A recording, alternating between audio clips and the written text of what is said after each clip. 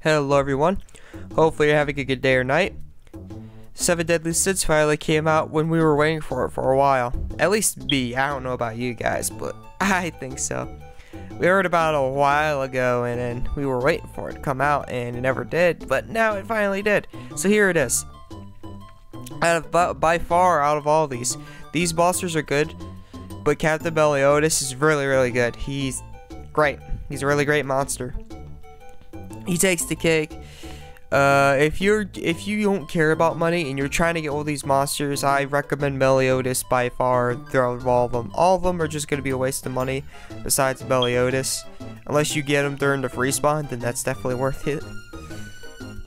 And then you got this stuff, all this gear right here, this ultra rare stuff will increase the amount of prestige you get. And the weapons will be changed to physical, magical, healing, fatal, testament, XX, double XL after you're done, and these will be changed to magical reflection when you're done. Yeah, there we go. I was about to say these are alright monsters. These are okay right here. Guild Thunder and Elaine. And then between Meliodas and Ban, they're all DPS. They're pretty good. Diane and Ban take the cake out of this, not Meliodas this time. Meliodas is pretty good still though. These three monsters are pretty good. Also Sloth. Sloth is pretty good too. And then Merlin is used to remove the bad stuff. Galther is used to apply negative effects to your enemies. And I'm not really worried about these two. I'm not gonna say, besides unless you want them. Arthur's alright, he's okay. And then you got their weapons.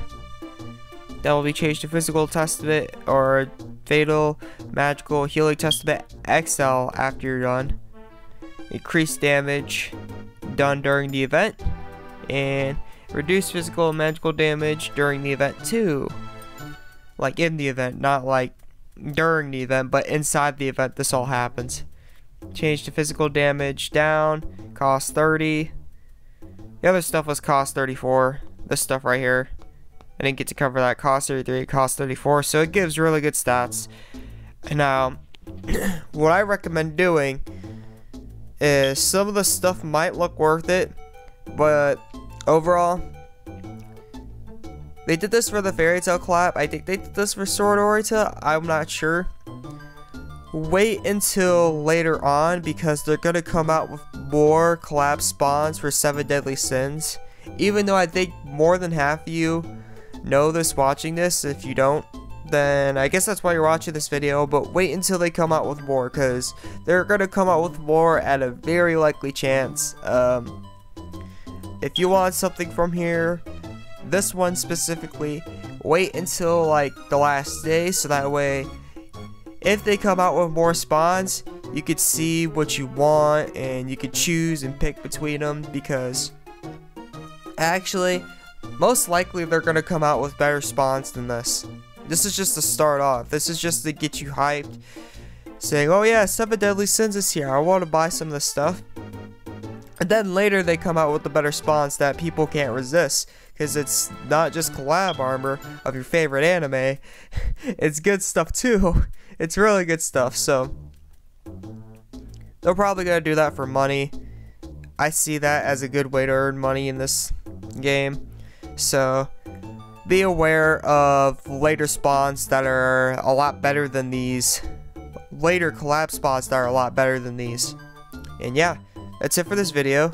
I tried to make this as short as possible, so that way you understand if oh yeah, is it worth it in general for those who are wondering that still want to do this? Well, I'd say the armor's worth it. It's cost 34. There's only 2 sets of ultra rare armor you can get. It's one of those two.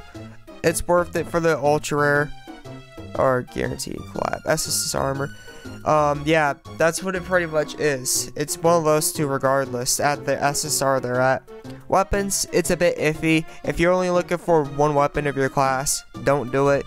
If you're looking for multiple weapons, if you're looking for at least 2 to 3 different weapons from here, go ahead. It's a good deal. And they got no rates up.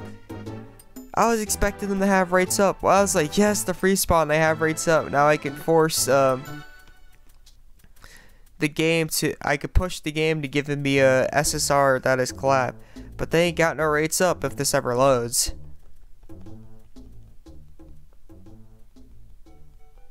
If it ever loads. Whoa. I think when they were doing maintenance, they did something with the server.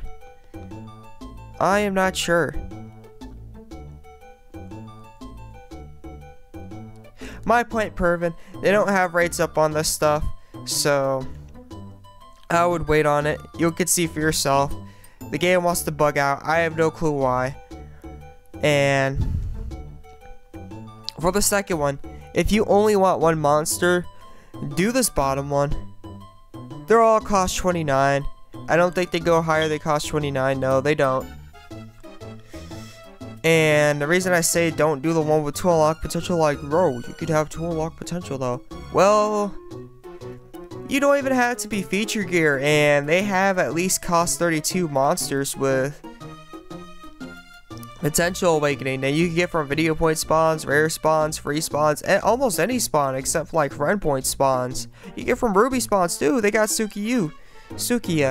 You Reforger all the way. She's cost 30 and she has 4 potential count. She's an ultra rare, so you could use that as awakening material inside this monster and these monsters. And I lost connection, so that's not worth it for that. And the rest is cost 30. I'm just gonna say screw it. The rest is cost 30. Weapons and armor, I wouldn't really worry about those. The first spawn that has upper rates on the prestige, like they increase the percentage, that could be well worth a shot. But other than that, I wouldn't really worry about it. Armor guarantee, because you can't lose with armor. Weapons are a bit iffy. And yeah, that's it for this video. Since connection's losing constantly, I guess no more waving. I'll see you next time. It's the AzureWrath. I'm out. Peace.